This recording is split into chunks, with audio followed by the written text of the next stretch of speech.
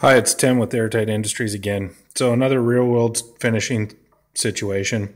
I've got a piece of baseboard here and I got an obstacle in the way. And it's not highly visible. It's underneath the countertop, but you want to do a good job.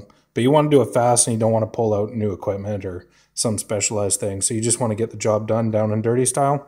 Anyway, what I got here is I made the two cuts, but then I got to do the bridge cut across there, as you can see.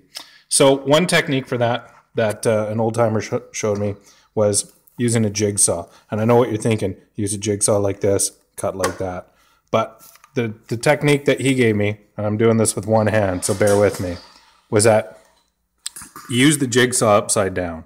So the idea is you come in here, and it does take some get used to, but you can see the blade there, fire it up. And so what you do is you cut along there, you turn, you cut along there. And what that does is it's going to leave you a nice clean cut because it's pulling, not pushing the cut. So,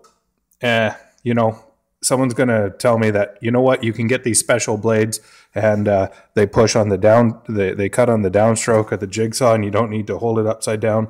Well, that's true, but it's also pushing your jigsaw up and bouncing all over the place. This gives you a really solid clean cutting option for situations like this. Anyway, I'm going to cut it and I'm going to put it in. You're going to have to take my word because I can't do it with one hand, but you have a good day. Hopefully this helps you next time you got some finishing to do on your own.